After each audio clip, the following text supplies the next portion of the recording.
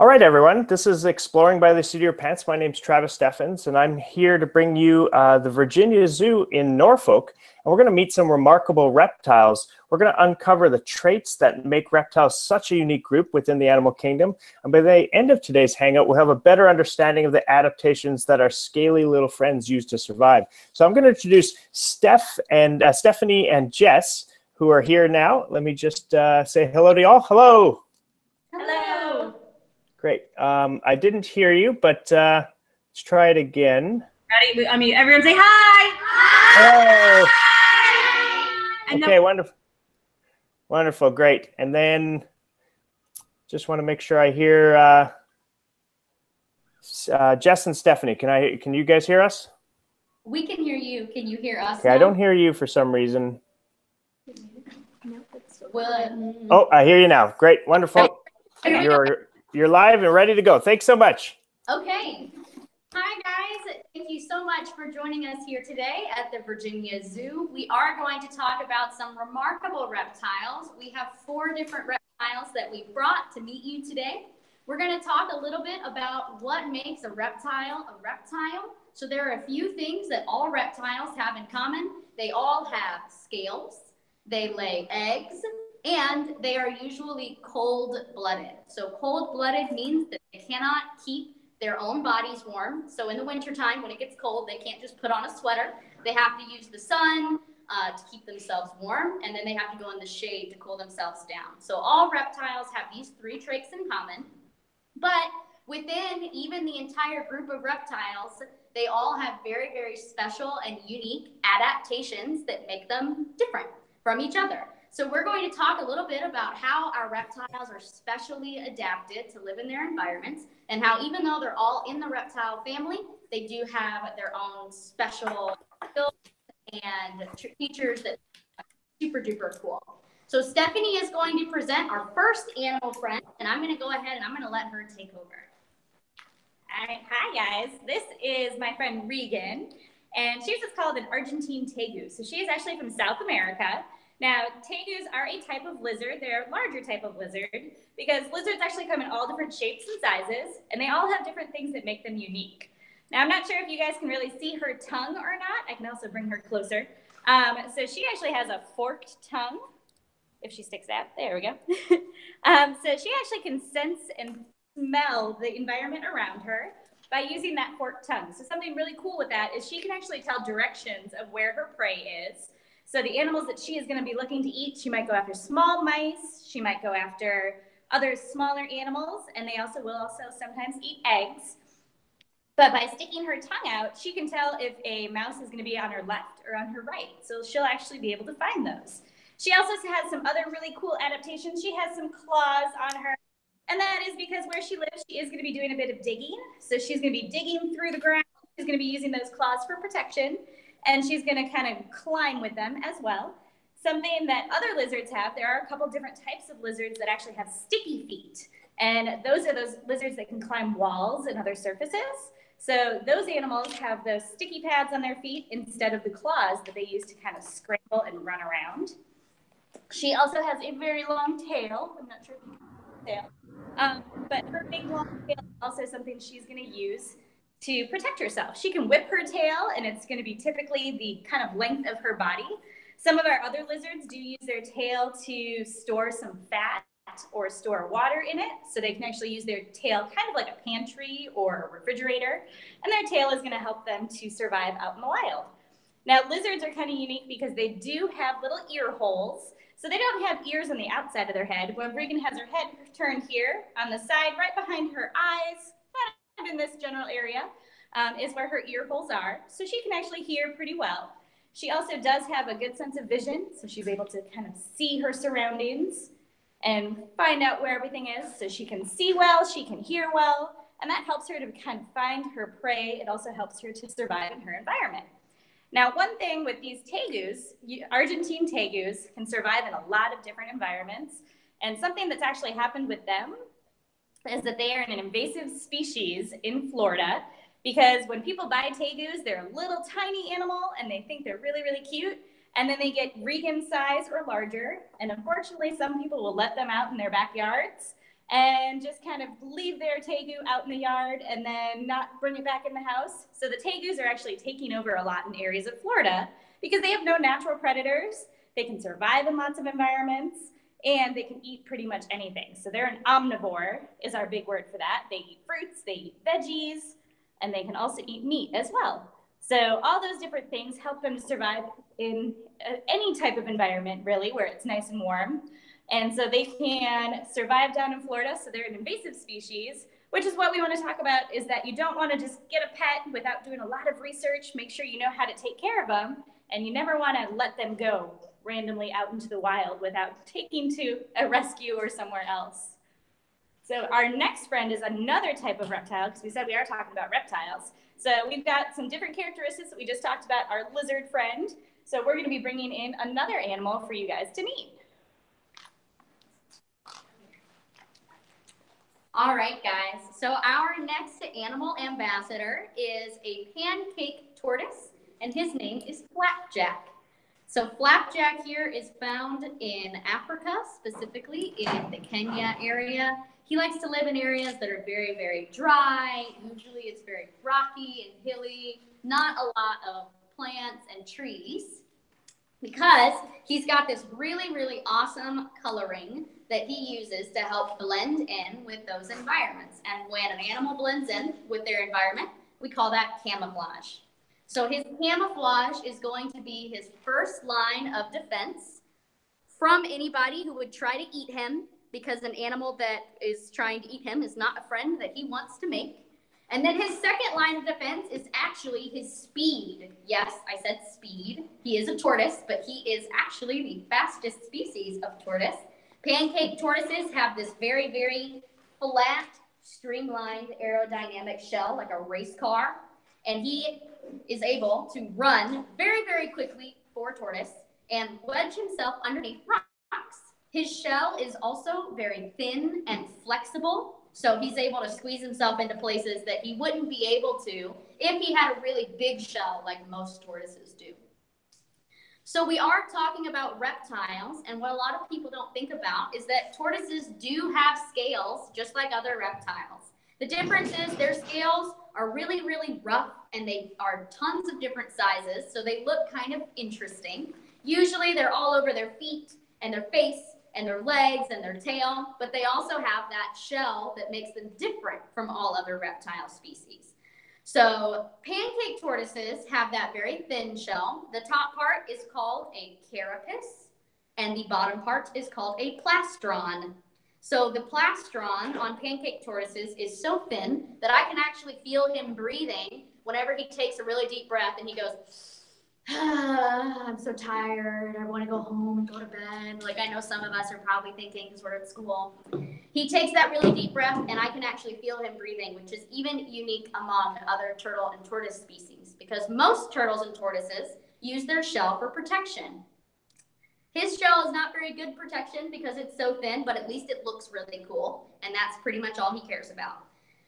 So he is also an omnivore. Remember, we learned that that means that they eat plants and meat. The meat that he eats is mostly bugs. I'm sure that we all love to eat bugs for breakfast, but he eats those bugs up. He's probably going to go to the bathroom soon. I'm sorry if that happens. He is a tortoise, so they tend to go to the bathroom a lot. I know that because I can feel him ready himself to go to the bathroom through his shell. So even among reptiles, turtles and tortoises are very, very unique. Yep, there he goes. Very, very unique. They've got that shell. There's different kinds of turtles. So tortoises are a kind of turtle. They live on land. Most of them cannot swim.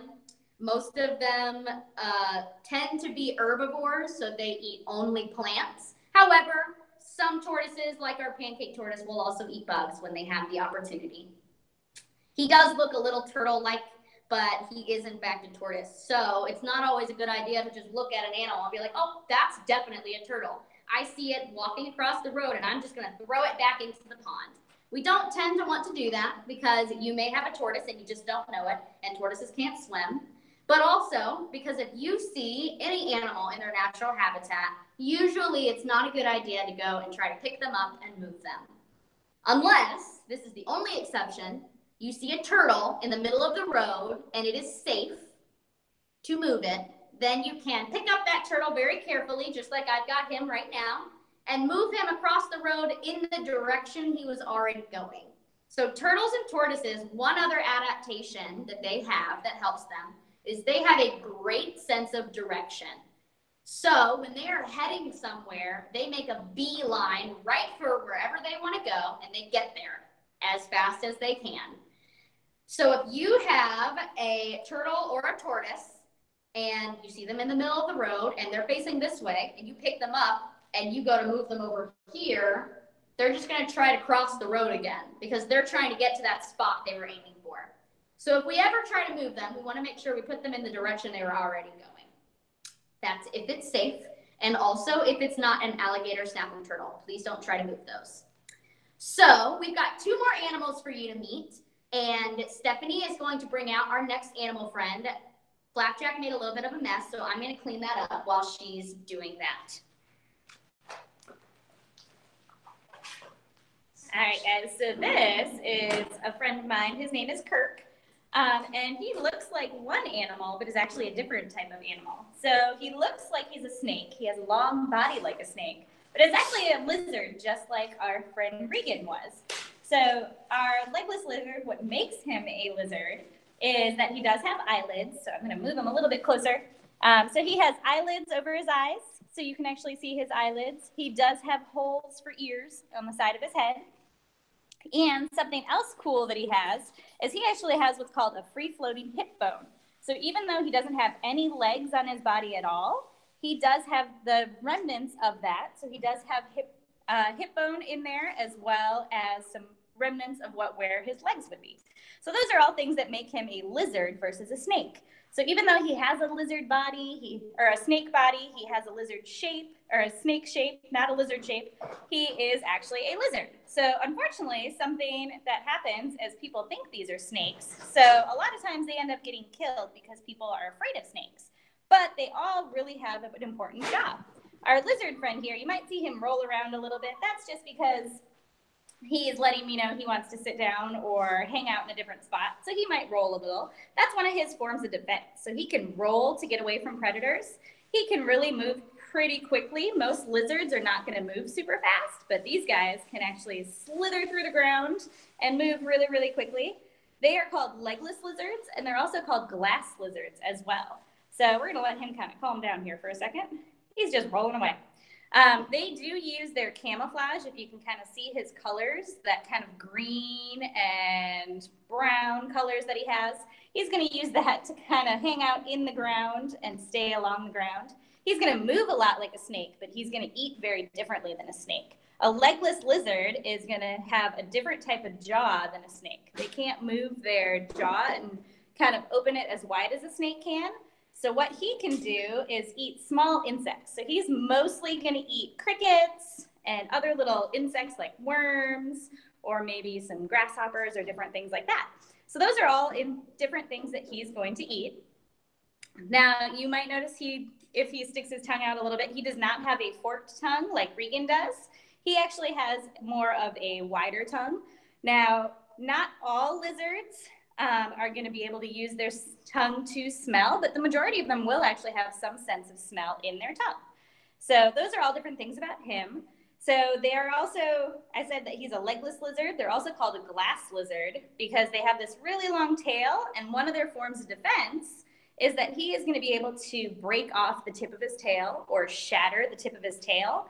And what's going to happen is predators are going to be looking for that, and they're going to follow his tail, which might maybe still be wiggling, and then he's going to be able to slither away in the grass. So he's actually going to be able to get away by breaking the tip of his tail off. So the tip of his tail might grow back a little bit, but it's not going to grow back quite as long as the rest of him.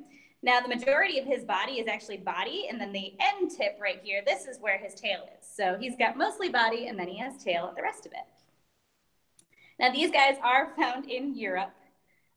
So they are mostly going to be in brushlands and different types of grasses, and they are going to use those scales to kind of keep themselves protected. They're also going to protect themselves by being able to whip their tail. And then another adaptation that they have is the fact that they look like a snake, because most animals, if they see something coming, they're going to be more afraid if it's a snake, but then he's going to show off that he's a lizard. So a lot of things are not going to go after him. He's a little protected because people or other animals might think he's a snake, and they're going to kind of stay away instead of trying to eat him. So I think we do have our next animal getting ready here. So we saw our lizard Regan, who was our big tegu, and now we had another type of lizard here, and that looks like a snake, and our next animal you're going to meet is actually a snake. So this is Lernin. Lernin is a common boa. Common boas are snakes. They are true snakes. They're not just pretending to be snakes the way that Kirk, our legless lizard, was. So snakes are very unique in the reptile world for a lot of reasons. They are still reptiles. They still lay eggs. They have scales. They're ectothermic or cold-blooded. But he also likes to try to go up my shirt sleeve. Snakes smell with their tongues exclusively, only with their tongues. There's no snake that does not smell with its tongue, I think. If there's an exception out there, I don't know it. So I'm going to say most, if not all. Another thing is we've got these real neat things on the side of our heads called ears that help us to hear. Snakes do not have ears. Even our two lizards who have holes in the side of their head, those were their ears. Snakes have no ears at all. The way that they hear sound is through their jawbone. So they feel vibrations or a hum in the ground or in the air, and that vibration or hum travels up their jawbone into their brain, and that's how they hear, for lack of a better word. Last but not least, snakes do not have eyelids. If you tried to have a staring contest with Lernin, you would lose every single time, unless you also don't have eyelids. They have a clear scale that sits over their eye, and that helps protect it in the way that our eyelids do. So when a snake sheds its skin, you can actually see that scale because it pops off their eye a little bit, and it gets really, really cloudy, and we call that opaque. So when a snake goes opaque in its eyes, that's usually the first sign that they're about to shed their skin, which is pretty cool. Last but not least, Stephanie, do you want to grab that skull for me? Snakes have got a really, really cool skull. So we've got a reticulated python skull here, and this skull sort of shows how a snake's jaw can separate, because a snake swallows its food whole. Remember, they don't have any grabby hands to help get their food into their mouth. So what happens is they open up their mouth as wide as it can go, and then this part of their jaw actually pops off. It unhinges, and then last step, the middle part right here actually separates out even further. If you could open your jaw as big as a snake could, proportionally, you would be able to swallow an entire watermelon. So snakes are pretty good at what they do. Now, Magnum here, the biggest thing he can eat is about as big as the largest part of his body, which is right here. So that's going to be something like a rodent, like a rat. And that's really, really important because we have snakes right here in Virginia. You have snakes where you are in California or Quebec. And those snakes actually help keep your rodent population down. So if you have mice or rats in your house, goodness forbid, you actually want to have more snakes around because those snakes help keep that population in check so that they don't eat up all your cereal when you're not looking. So if you see a snake in your backyard, I know a lot of us tend to be a little uncertain around snakes. That's okay.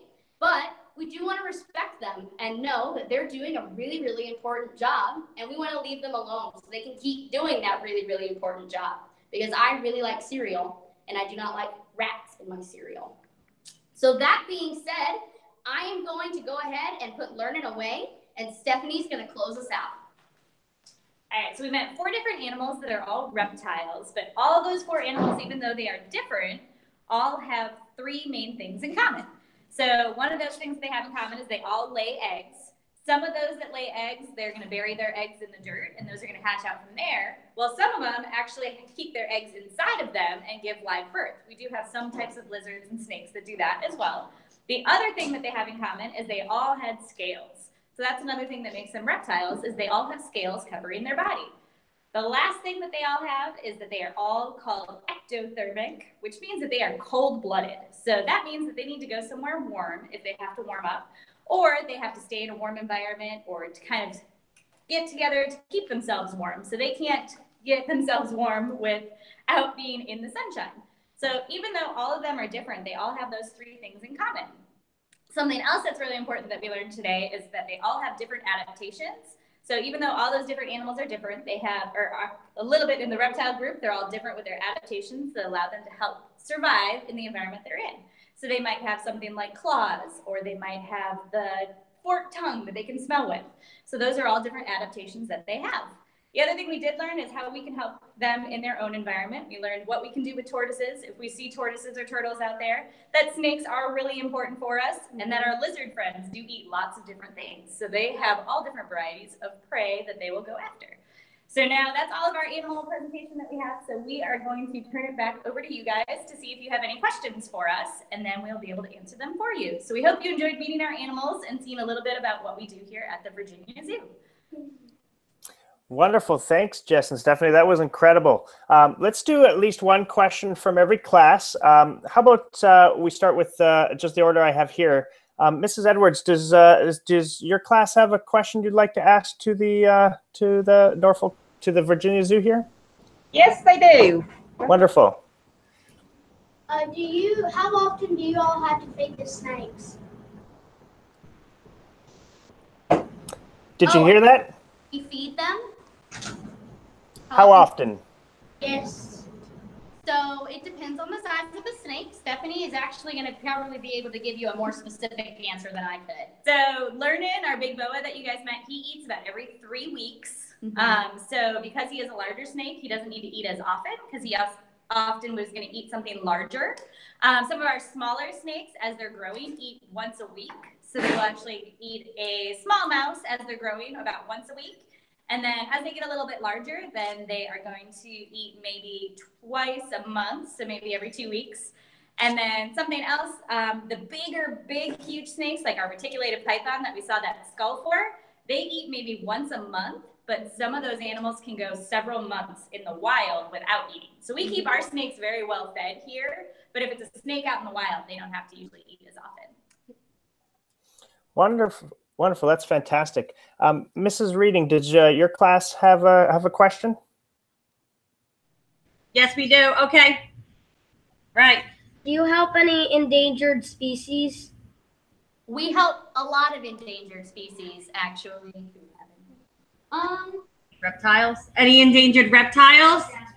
At the zoo we do. We do have, so I don't know if we presented any today that were endangered, but actually in our department, we do have a wood turtle named Woody, and her species is endangered, mostly due to habitat loss. We also have what's called our species survival plan here at the Virginia Zoo.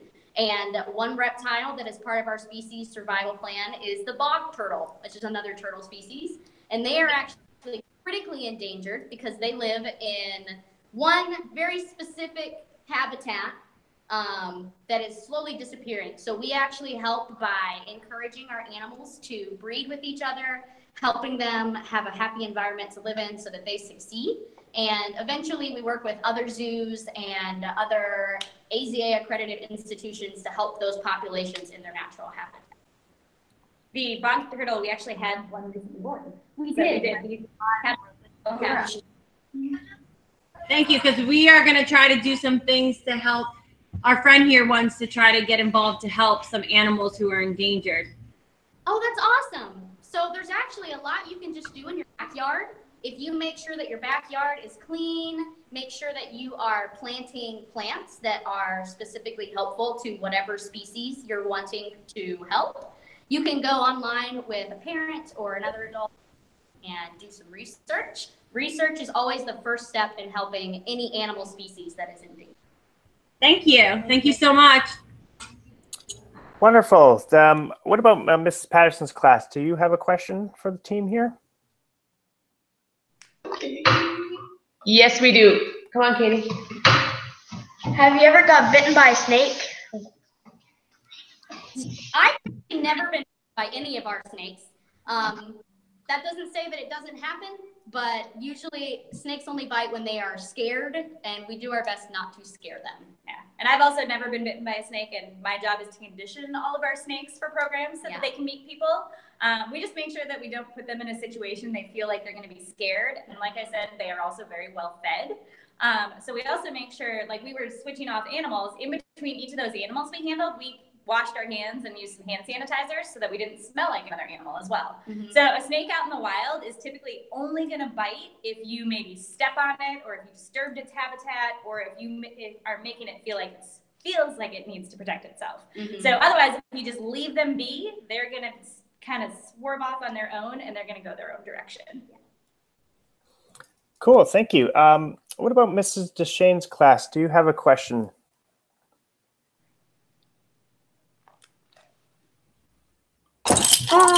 Hello. You there? Yes. Okay, go ahead, please.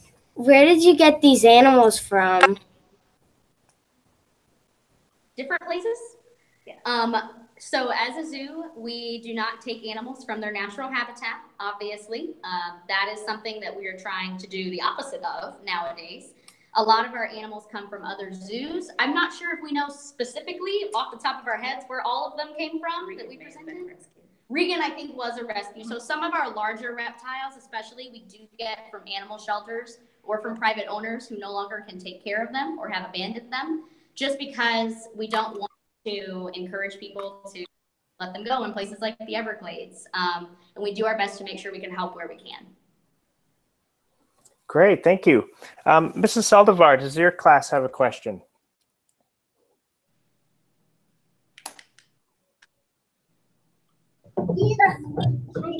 Was it us? Yeah, Saldivar, did you have a question? Oh, yes, we do. Sorry, we kind of. I don't know. Right here. I don't know if you can see us or not. We kind of lost the connection on this side. We don't see you right now, but we do hear you. Okay, go for it. How did you become a zookeeper? What college did you go to? Great question. So, Okay, sit down, friends. We'll see you. Can you guys hear us? Yes, go ahead. Great. So I'm actually still in school. I'm actually going to school for paleontology, of all things, which is dinosaurs and other stuff. But a lot of people get a degree, a bachelor's degree in biology. I don't know your background. I have a bachelor's in conservation and environmental science, and then a minor in biological sciences. So there's a wide variety of things you can do. Usually in a zoo, you're going to be looking at either a biology degree, conservation science, psychology is another one, depending on what you go into. We have a couple people who work in veterinary medicine. I forget, ecology is another one that's very, very important. And we do have a lot of our zookeepers specifically went to school for animal behavior. Yeah. And then you also, a lot of it has to do with experience. So any kind of experience you can get, either volunteering at places that have animals, whether it be an animal shelter, or even doing dog walking, those types of things. Volunteering at a zoo, if there's a volunteer program near you, going to zoo camps, and those different things. That's all good experience that you can get as well. Wonderful, thank you. Mrs. Stantine's class, did you have a question?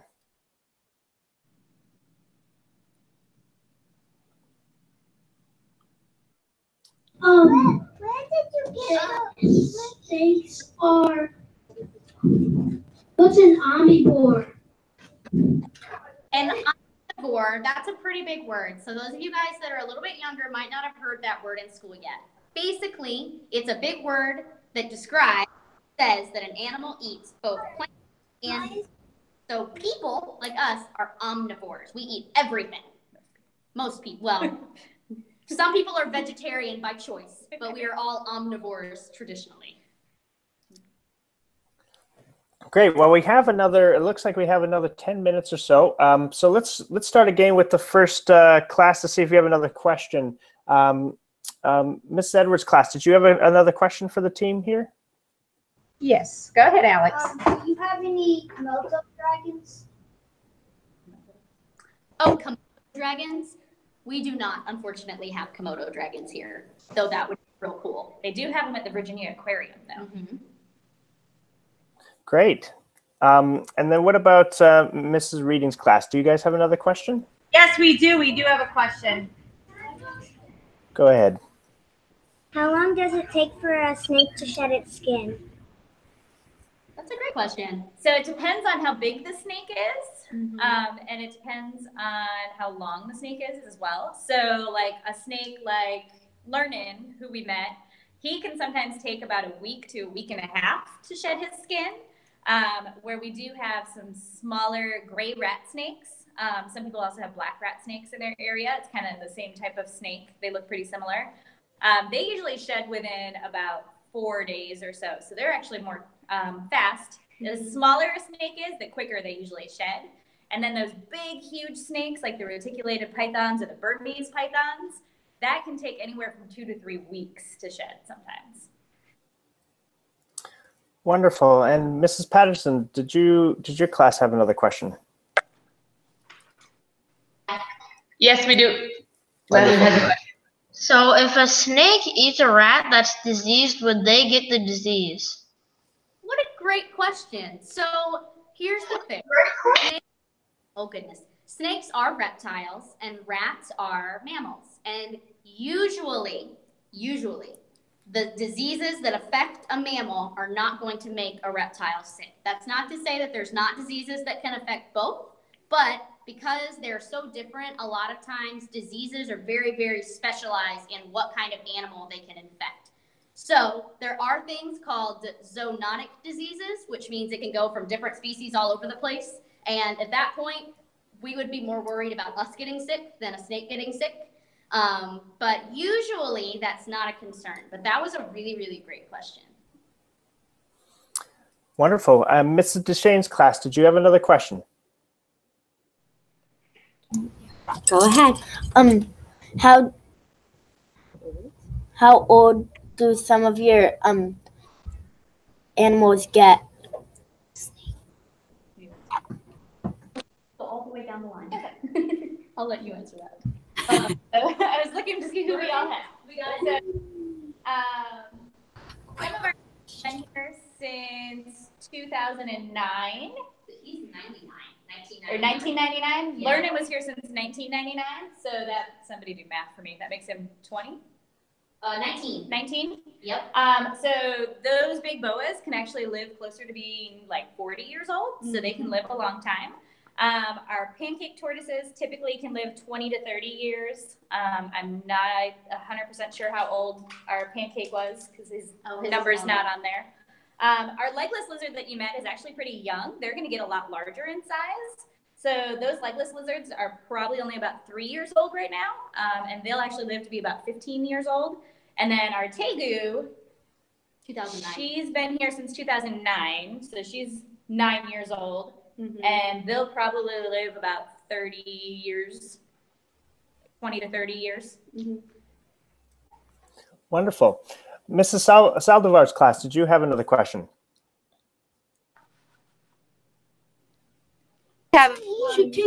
He came here first. If he doesn't know, go ahead. Go ahead, A Eddie. lizard that looks like a snake, can it swim? Can the lizard swim? I don't think so. That's a great question. They tend to live in very dry climates, so very dry areas anyway. So the answer to your question is they probably would not need to swim. But because they can move really fast like a snake, if they needed to get across a little bit of water, they can kind of go across the water really fast. Yes. Cool. And Mrs. Stantine's class, did you have another question? Oh, great. Why snakes live in your garden? What they do?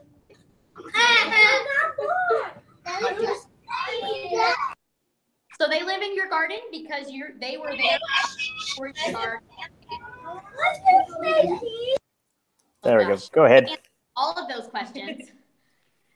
So snakes live in your garden probably because they were already there before we made our garden. So one thing we like to talk about is learning how to live with animals. Like I said before, they do live in your backyard. You're going to see them all over the place. And they're there probably because they're eating all those mice and those rats and other small mammals that are running around in your backyard. So that's their job. That's what they're doing, is eating up all of those rodents that might otherwise be taking over the world. Anything to add? And your garden probably also has lots of kind of brush or things that they can hide under. Mm-hmm. So there's probably lots of plants that they can hide behind, or if the grass is tall in that area, those are all things they can hide under so that other things can't see them. So that helps them to camouflage or to hide in their environment. So we just have a couple more minutes, so we'll take maybe 1 or 2 more questions. So let's start again at Mrs. Edwards' class. If you guys have another question, feel free to come up. Okay, go ahead. How do you get rid of a rattlesnake? Can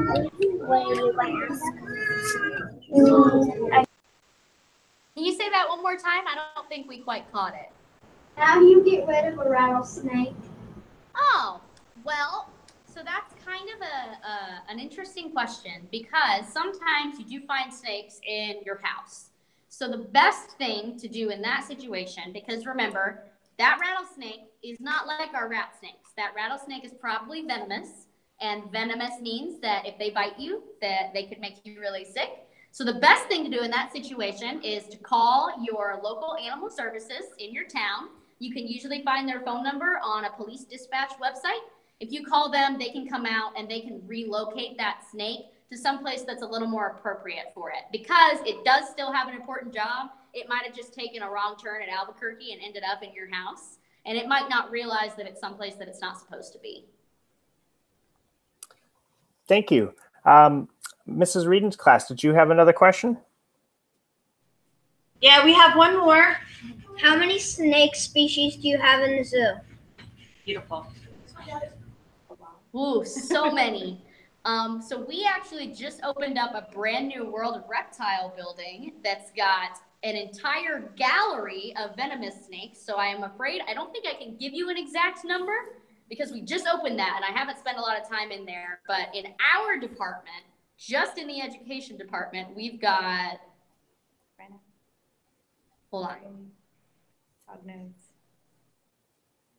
Gray rat snake, boa, Burmese python. ball python. About six different species. 6 different species, and then within that we've got multiples in a couple of those. So we've got 3 ball pythons, 2 common boas like Lernin, 2 giant hognose snakes, 2 gray rat snakes, 1 rhino rat snake, a sand boa.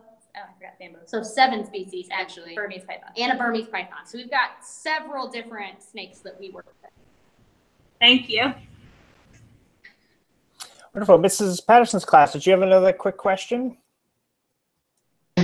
Yes, we do. How does the rattlesnake's tail make the rattling sound?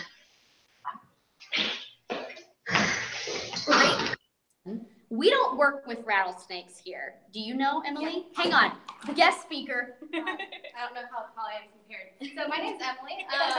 I work in the education department too. Rattlesnakes shed their skin, and as they shed their skin over time, that shed skin goes to the back of, or bottom of their tail, and they just move their tail to make that rattling noise. But you can't tell how old a rattlesnake is based off of the amount of rattles on its tail or how many parts there are to the rattle on its tail, because they can break off. So it's something that they just grow. It grows as they shed their skin over time. That's so cool. So yeah, You learn something new every day. Yeah, we learned something new today. Wonderful.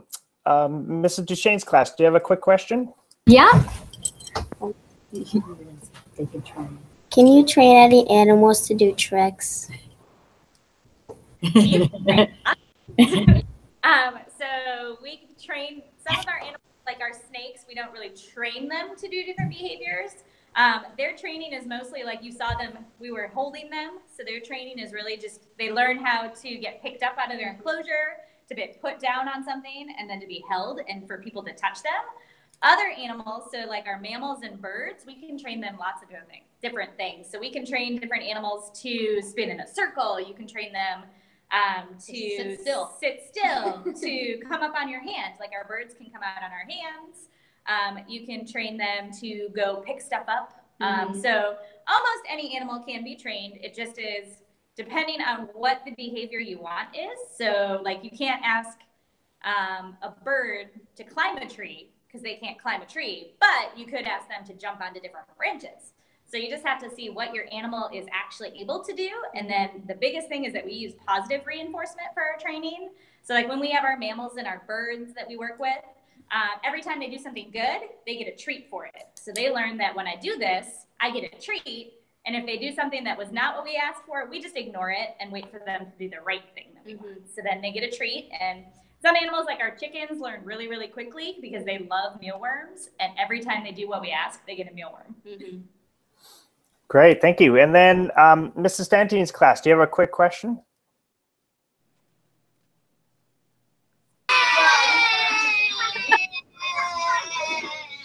Go ahead. What snakes eat?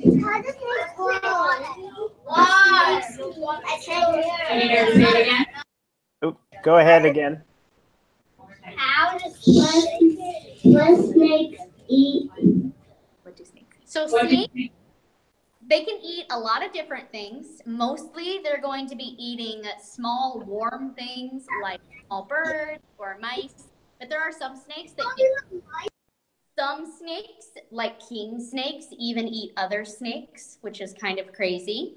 There are some snakes that will eat bugs, although there's not very many of them. But when they're little bitty, but most snakes are only going to eat some kind of meat, including eggs. There's not really any snakes that eat a lot of vegetables or fruit. Great, and we hopefully have one last question from Mrs. Saldivar's class. Okay. Here's one more. Great. What does the venom look like? The venom look like? So it's like a clear liquid, but you don't usually, sometimes it's got kind of a yellowish color to it. Again, I've never been bitten by a venomous snake, so I can't speak from firsthand experience, but if you've ever seen someone milking a snake, basically that means they take a venomous snake and they put their teeth in a jar and then that venom drips out so they can make an antidote for it or a medicine for it. It's usually like a clearish, kind of yellow, mucusy colored color. Like milk. Yeah, kind of. So it looks kind of gross, honestly. Wonderful. Well, thank you very much, Jess and Stephanie, and also Emily for answering questions and showing us these amazing reptiles from the Virginia Zoo. And I think everyone here should give a big thank you to the team. Your mics are all on now. Wonderful. Great. Awesome. That's awesome. So this has been another Exploring by the Seat of Your Pants. We've had classrooms from all the way around North America, from Quebec, San Antonio, Connecticut. We have some from California, New Jersey, and even Virginia as well. So this has been a real pleasure, and thank you for sharing with us your amazing animals. No problem. Thank Bye. you guys. Take care. Bye-bye.